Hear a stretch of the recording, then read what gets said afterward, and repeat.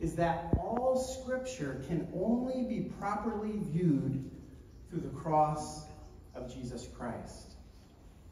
Let me give you a practical example of what this might look like. This is Pastor E, who I mentioned at the beginning of the message.